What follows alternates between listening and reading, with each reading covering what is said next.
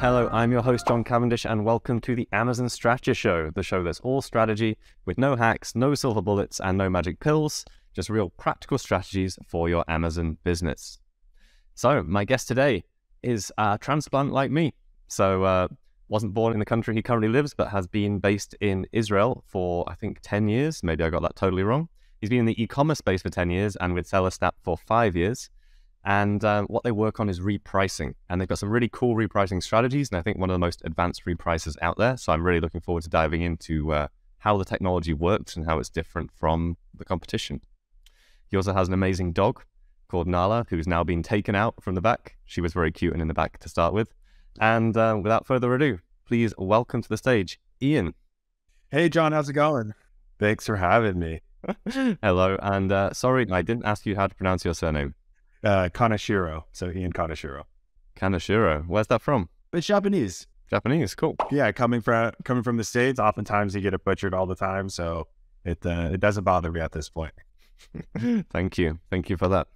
So, yeah, I mean, how long have you been in Israel, in Tel Aviv? I've been in Israel for 7-8 years. Kind of stop counting at some points. It just becomes it stops feeling like a trip and just ends up becoming your life, you know? I'm sure you can relate. Yeah, I totally identify with that. You know, it's like home, isn't it? And once somewhere feels like home, you're like, I like going back there. It's great. It's convenient. I know it. Yeah, I love being based abroad. You have your sock drawer and you have your snack drawer, and that's basically all you need. Well, you need a few other things, but those are some of the highlights. Yeah, I'd like that. Just like 2 drawers in your room, sock drawer, snack drawer, home. Just don't tell the wife about the hidden snacks, you know? Oh, yeah, my wife likes Vietnamese snacks, so you don't want Vietnamese snacks. I mean, you do when you get into them, but there's some sorts of interesting stuff, like very chili, spicy rice paper, different crunchy things. The chili rice paper is really good. She got me into it. It's like chili oil mixed with rice paper, and then just it's great. That sounds delicious. All the spicy and what would be tagged as weird stuff from the East is the stuff I love to get into. Me too. Everything apart from the really fermented stuff with fermented shrimp is one of the most pungent things you can ever have in your life. Wow. Sounds delicious. So before I get too far into Vietnamese food, which I do love, tell us a little bit about SellerSnap and how you ended up there and what SellerSnap does. Sure. How I ended up at SellerSnap is once I moved to Tel Aviv, there's a really big tech scene here. I bounced around through a bunch of different roles, from account management, sales in the tech space, eventually finding my way to SellerSnap, kind of getting back to my roots of e-commerce. Sure. As a kid, I grew up kind of working, part-time summers, Q4s for a family business that was selling in the e-commerce space. They started out with catalogs, had a website, and then moved into Amazon before eventually selling the business.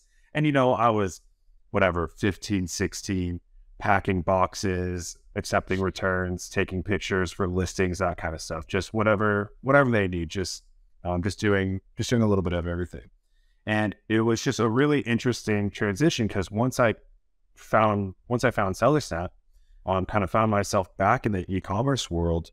I really was starting to make the connection of all those years in the warehouse, like what was going on. I really started to make those connections between, the logistics side and the listings and the product and how to market that.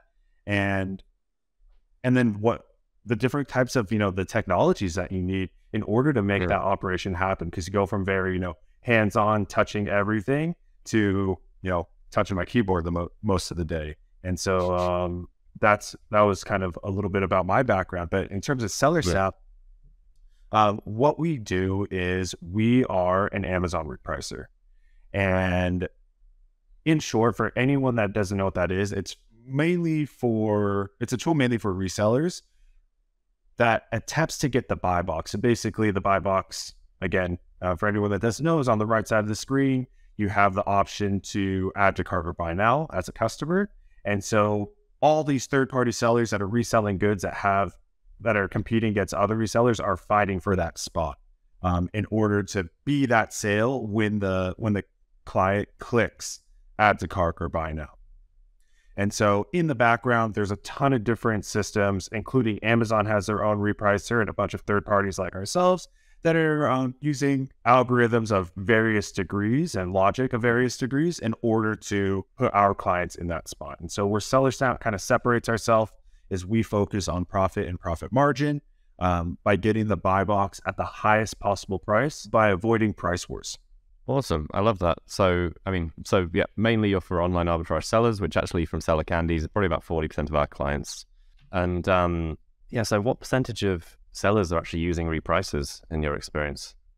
Do you have any data for that? In terms of the resellers? Yeah, what percentage of resellers are using a external repricer? I would assume that I don't have any direct data on it, but just some anecdotal data is even sellers that only have, 10 or 15 listings end up using a repricer of some sort in my experience. Because as I mentioned, even Amazon has a free repricer through Seller Central. And so because all of these systems are working 24/7, the people that are repricing manually tend to find themselves really quickly in a position where they need a repricer. So if they're not ready to necessarily go out and pay for one, they'll move to Amazon and use that repricer for free. That makes sense. So basically it's tech on tech. That's how I was going with that question. Like you're mostly bidding then against other repricers. So how do you avoid the getting into price wars? It's a really great question. Avoiding getting into price wars is a complicated topic. The reason is because what is the point of a repricer? The point of the repricer is to capture the buy box. And sometimes that means that we have to undercut our competitors in order to do so. But it also doesn't mean we always have to undercut our competitors. So as a technology system, we have to make a decision what we want to do, what action do we want to take based on all the data and all the information that we collect. And so I'll run through a couple of really short examples just to kind of get our minds jogging around that. The first one is that, oftentimes with rule-based repricers, what we see is that competitors are using a system that's like undercut my lowest competitor by a penny, right? Yeah. So that is the start of the price war, because if you and I are on 101. Exactly. So if you and I are on a listing together, I undercut you, you undercut me, and we drive the price down. Now, in that scenario, a repricer doesn't have much we can do, right? We have to play that game. But where SellerSnap comes into play is that we see that this is happening, and we see that, you, John, you're using a rule that says undercut the competitor by a penny. Yeah. So you just see bam, bam, bam, bam, bam. When you make changes, they make changes, like tit for tat. Exactly. And so what happens is that we see that this is happening, and then we will move up in price, either to our max price or a portion of max price, or even your max price, depending on the different factors that we've already been able to kind of sniff out, so to speak. At which point, because of your rule, you'll come up with us. And then what we'll do is we'll then re-engage with you. We'll undercut you, let you undercut me until the price gets too low. And then we'll move back up in price, kind of restarting that cycle. So we'll have kind of a micro price war, but we're doing it at the higher price. And so sometimes avoiding price wars is a non-starter. You have to engage if you want to play. But there are other scenarios where using an AI technology or advanced repricer is going to be really helpful for that bottom line as well. For example, when we see that for an FBA competitor, a competitor that's fulfilled by Amazon, sometimes they come in on the listing, they're brand new sellers, they don't have any ratings, they don't have any reviews, and they are, undercutting my price, right? So maybe I'm at $20, they're at $19.99. But because Amazon, striving to be the most customer-centric company on the planet, they said, well, we want to provide the best customer service. So what are we going to do? We're going to give it to the tried and true seller, the FBA competitor who has a ton of reviews, really high ratings. And so I might get the buy box at $20, even though my competitor's at $19.99. And so that is something and just like that really simple example is something that SellerSnap can read, because why is that important? Because with a rule, I would normally set undercut by a penny. So what would happen is I would undercut that competitor to $19.98. They would do to $97, and we drive the price down even though I already have the buy box. So it probably monitors the buy box. Yeah, it monitors the buy box, it monitors the pricing, and it's also constantly asking itself, can I continue to get the buy box at this higher price? So it says, oh, I'm at $20, my competitor's at $19.99. What happens if I move up to $21? So I still win the buy box? I do? Great. What about if I move up to $22, $23? I hit $23 and I lost the buy box. What about $22.50? Okay, I'm at $22.50 in the buy box. And then it's going to keep asking those kind of questions. If I make this decision, how does that affect my buy box, win percentage, win rate, that kind of thing. That's awesome. So when you were talking before about the other strategy where you're stepping down and stepping up, how quickly does that refresh? So you're stepping down, you get the buy box, then your competitor's repricer comes in, takes it. Like, how often is Amazon doing that switch, or how often can you be doing it? That's a great question. So in terms of how often, we can reprice, just like every other third-party system out there, we are held to very specific standards by Amazon's SP API, or their seller partner API. And basically there's, for anyone that doesn't know, there's a thing that's called throttling, that you get the best way to describe it is that you get so many resources, and Amazon says you get X amount of resources, X amount of, API calls in a minute or in an hour. And once you do that, we stop processing for you. So for the repricing feeds, it's 30 feeds an hour or once every 2 minutes. So in terms of the fastest that we can possibly reprice, it's once every 2 minutes.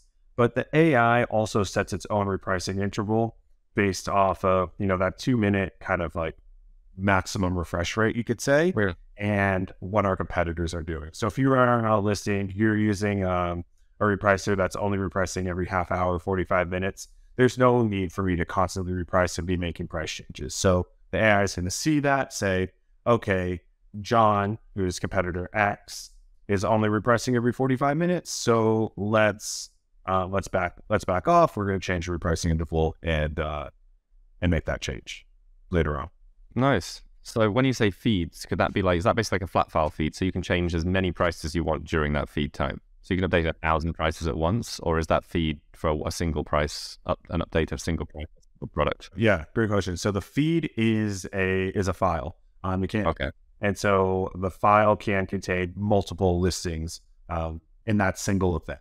Cool. Yeah, I was thinking it must do. It's just for clarity of my thinking. Yeah, absolutely. Nice. So I guess what kind of results can people expect from using Seller Snap over a lowest possible, like Amazon's Repricer, for example, just start bidding a cent lower, like a rule-based repricer? So yeah, some of the results that we commonly see is that sellers will see higher average selling prices. And so what that means is that I'm maximizing my price per sale. And so why is that important, especially for FBA competitors, is that we have some variable costs, but a lot of our costs are fixed, right? We have our cost of goods sold, or COGS, and we have irrelevant Amazon fees. FBA fees are generally fixed. And so that means, if, my cost of goods sold is $5, my Amazon fee is $8, and then I have, my referral fees and everything else. My referral fees is based off my selling price, so I don't have much to do there. But when I'm selling at a higher price, it means I can get more out of that $8 that I have to spend anyways. And so oftentimes what we'll see in trials is that, you'll see sometimes even dips in ordered items and sometimes even revenue, but you'll see increases in profit. And that's super important to identify, because I talk to customers all the time, and we always talk about, revenue doesn't pay the bills. It doesn't keep the lights on. Profit does. And so that's often really important when we're considering how do we want to reprice, because sometimes you have to move product. You shoot your shot, it's the wrong product, or you're 100 unit seat, 1,000 unit seat, and you need to recoup that cash. That has to happen sometimes. But on the products that are winners, and if you have the cash flow, you don't have to necessarily sell out in a week or 2 days to operate a healthy business. Might as well sell, you have you have 90 days until like long-term storage fees really start kicking in. So it's an extended amount of time to try to sell items at the highest possible price. And then you can start to make other decisions on how you want to operate with that inventory. Nice. And so what level of detail do customers put into SellerSnap about the products? Do you actually do anything with margin calculations, or do they just set the range of price they want to sell at, and you just go for the max you can possibly get? Yeah. So in order to reprice with SellerSnap, you need a mid price, a max price, and to turn on Repricer. We don't have any complex rules that you have to set up. You don't have to go in and create your own logic. The AI does it all for you. But we do have the ability to input a bunch of different values in order to help calculate those min and max prices. For example, the mid price is really important. And so you can input your cost. Oftentimes, people use our integration with companies like Inventory Lab and Seller Cloud and SKU Vault, for example, are some of our integration partners to pull in that cost, and we pull in the cost, relevant Amazon fees like FBA and referral fees, and then the seller might say, I want a markup of X percentage of 20%, 30%, and then we will take into account all of those different values and set that min price. We have a similar tool for the max price, but most of the time these days, sellers are using a feature that's about a year old. It's called Dynamic Max Price, or DMP, which takes into account a bunch of these similar factors, I should say, to create a max price, but also constantly adjust it up. In those scenarios where you're selling at your max price, the DMP, for example, will start to move that price up. So if you're selling at your max, that's not where you stop. There's always room for growth there. Yeah, I love it. It's super cool.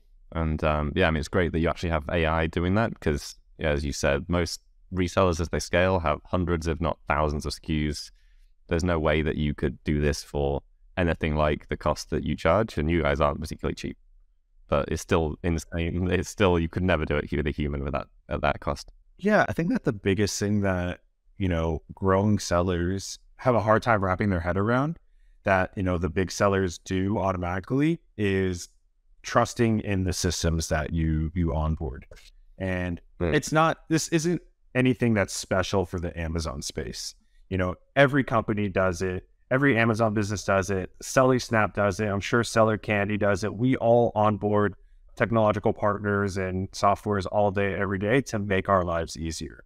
And so I think that when it boils down to, because repricing is such an integral part of operating an Amazon business for arbitrageurs, online retail, and even wholesalers as well, anybody that's reselling, it's important to kind of, do your homework, find the right tool that's for you in, where you're at in your Amazon journey, and kind of what you need to hit those business objectives. For some people, it's early on, it might be the Amazon Repricer. For some other people, it might be one of our competitors that offer a little bit more competitive pricing, but not all the same features.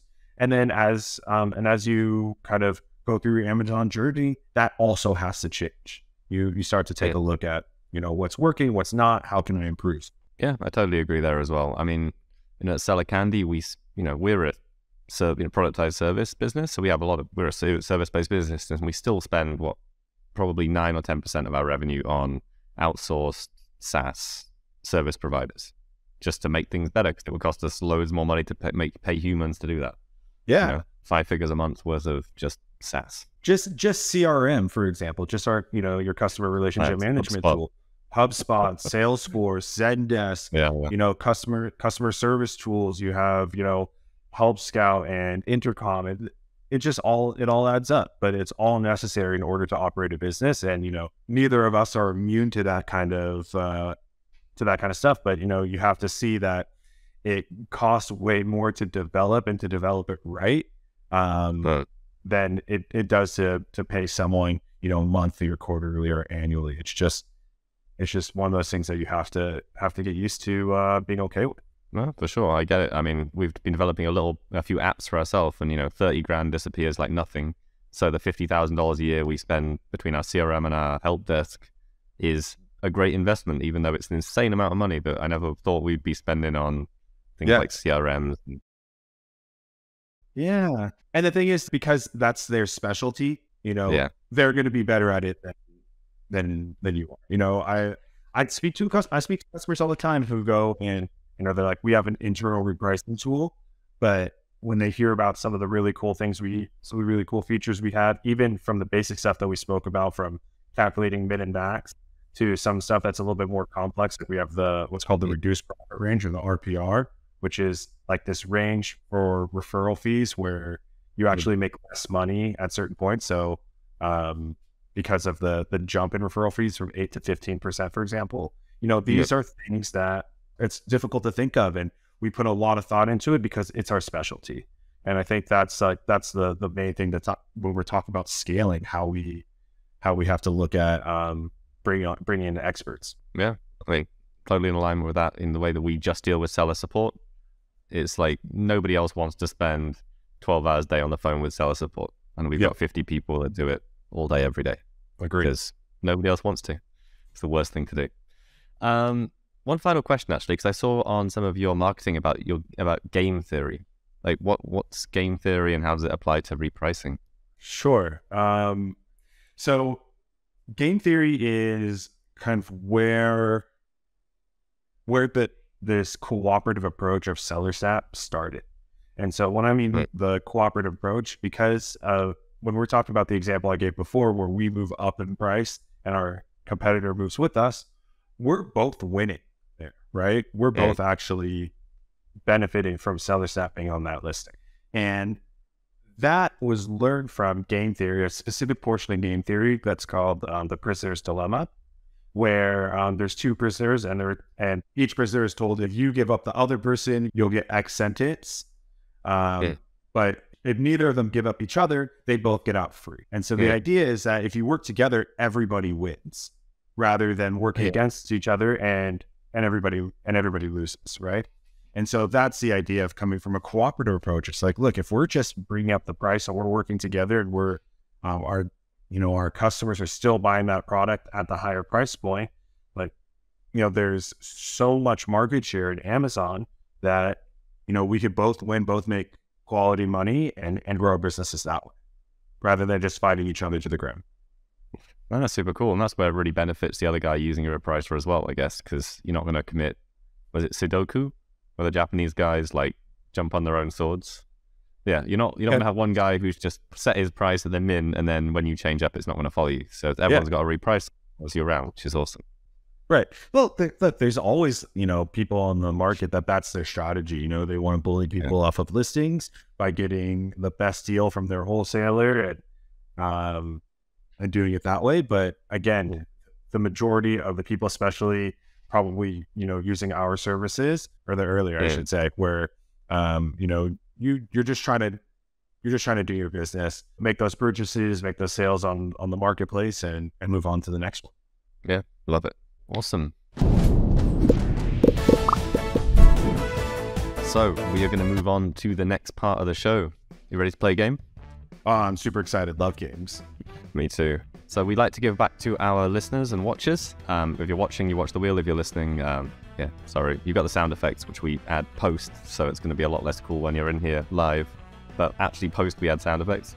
So what we do is every week we spin the wheel and we give the opportunity for listeners and watchers to win. So if you're watching this or listening, click the link in the description and enter to win this and be entered for all competitions going forward. You have the chance to win this one if you're watching it soon after recording. If not, you'll be entered for all of the draws going forward. So very kindly, Ian has put forward 1 month of free repricing with SellerSnap, which will get added to our wheel, which we have lots of amazing stuff. We have consultations with Don from Accrue Me. We've got a consultation with Brian from Canopy Management, Online Seller Solutions. We have many, many, many exciting prizes on the wheel. So if you'd like to throw up the wheel, there we go. Here's one we prepared earlier. So you have control, Ian. It's not actually real control. You have to actually just say spin that wheel, and then the wheel will magically spin. All right, let's spin it. And then what is it? The suspense is killing me. Imagine there's lots of cool sound effects. So Retail Empire, 20-minute free consultation. with the Retail Empire guys. They're actually based in Tel Aviv as well. Do you know them, Ian? I don't. You'll have to put us in touch. Yeah, I'll intro you. They're really cool. All right. You're removed from the wheel. Let's do one more spin. All right, let's do it. One more spin. Imagine amazing sound effects.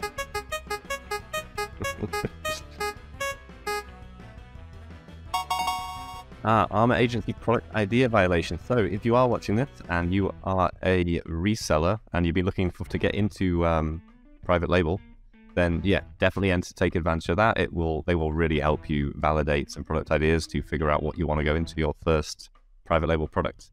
So I mean, that's a theme from a lot of the OA sellers that I've talked to, is that they'd love to do both. You know, get into private label. Yeah. OA is great because the barrier to entry is so much lower, and private label is great because you have a much more sellable asset at the end of it usually.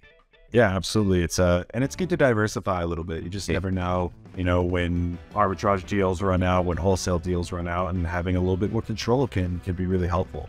But also on the flip side, the wholesale to arbitrage, that these are items that get sold anyways. So it's good to have a little bit of diversity in your portfolio. Yeah, totally agreed. And if you are looking to get into OA, check out SellerSnap, and also check out Chris Grant. He runs a thing called the OA Challenge. I think one's starting next week. And he's helped so many people get into online arbitrage, and he's an amazing dude and a friend of the show. Nice. So we ask one question to every guest on this podcast. So Ian, what is one strategic element you think most people are missing when selling on Amazon? I think that one strategic element that people are missing when selling on Amazon, and this is not just selling on Amazon, but like all businesses. I just got done rereading a book called Traction. If you haven't, for anyone that hasn't read it, it's a really, really great book that talks about, working on the business and not in the business. And I think we often see, because, Amazon sellers are a lot of times like a one-man show or a one-person show. And then they might bring on, especially in like the arbitrage space, you kind of bring on family members, you bring people on from your immediate circle, that you spend a lot of time really working in the business, packing boxes, making listings, adding them to Seller Central, repricing and everything. And when their objective is trying to scale, and in order to scale, you need to work on the business. You need to think about, the strategy behind growth and put things in place in order to accomplish those objectives. So like the one strategy piece that a lot of times Amazon sellers are missing is that they're constantly working in the business rather than on the business. No, that's super cool. Thank you for sharing. And the Traction is an amazing book. Anyone that hasn't read it should. It's all about what the entrepreneurial operating system. And the really cool thing about Traction is it gives you the operating system. So it tells you how to set your vision, your values, your 3-year plan, what your meetings should look like, how you can make decisions, how you should check in on people, your quarterly rocks, boulders. Like, it's such a cool thing. It's so cool. It's so complex. And, even after going through it a couple of times, I still don't understand half of it, but it's one of those things that you can constantly, pick up and go back to and even use as a reference. It's a fantastic, fantastic tool out there for anyone that hasn't had a chance. Yeah. I sent the physical copy to my COO a couple of weeks ago. And I was like, yeah, we should just, even if we can only take 20% of this in terms of some of our structures and some of the ways that we run things to make them even better. We have a good operating system, but let's just make it even better. 20% is high too, like oftentimes you read a book, you go to a conference, you listen to a podcast like this, and you're like, everything that's said here is incredible.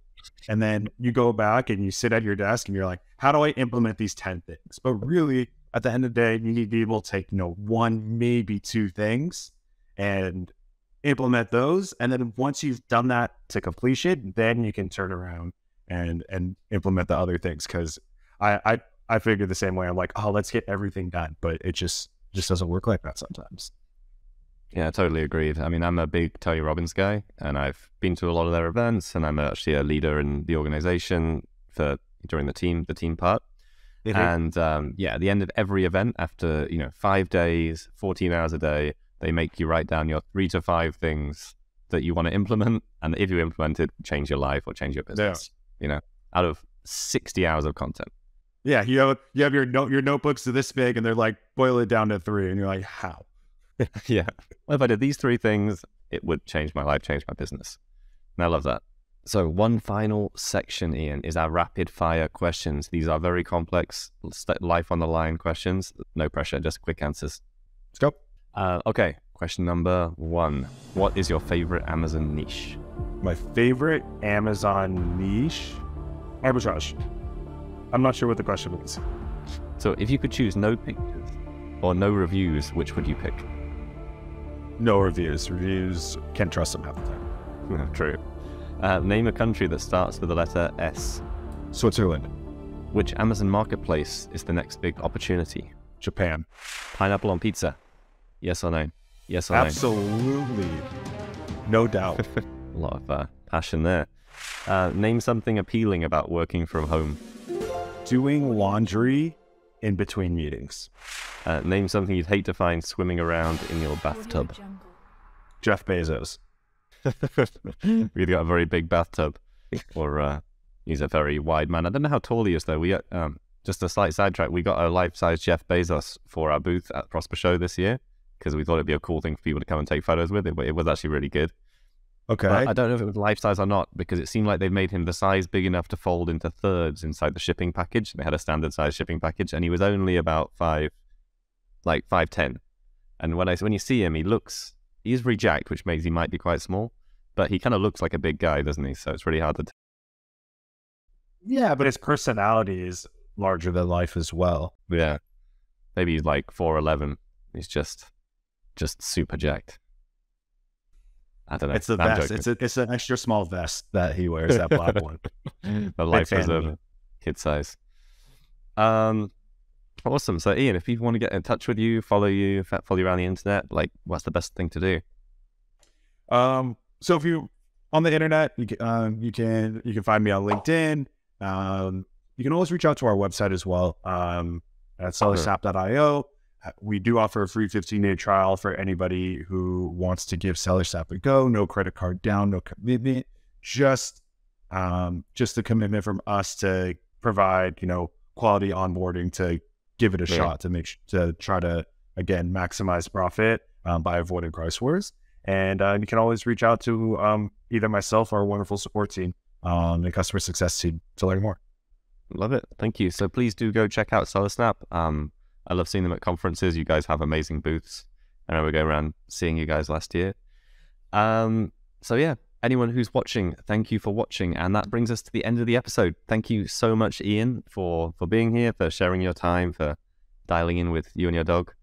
And if you enjoyed the show and you're watching, please do rate us on whatever platform you're watching, whether it's YouTube, Facebook, Spotify, Apple Podcasts, and come back next week for another discussion. We are going to be launching season 2 in the coming 2 to 3 weeks, which is going to be a different format. So very excited to launch that and tell you more about it. So please do watch soon. And thank you, Ian, so much for being on the show. Thank you for having me.